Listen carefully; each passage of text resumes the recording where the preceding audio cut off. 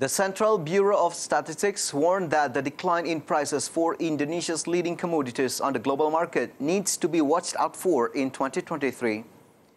Indonesia benefits from the relatively high prices for superior export commodities on the global market, which provide windfall revenues and boost export performance and a surplus in the trade balance.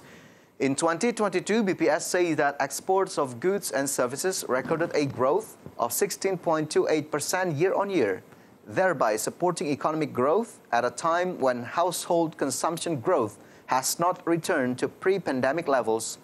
BPS stated that windfall exports continued but tended to weaken due to the decline in the prices of several leading commodities, especially palm oil. Yang ketiga, ekspor. Ya. Ekspor ini tumbuh intensif walaupun mengalami pelemahan. Ya.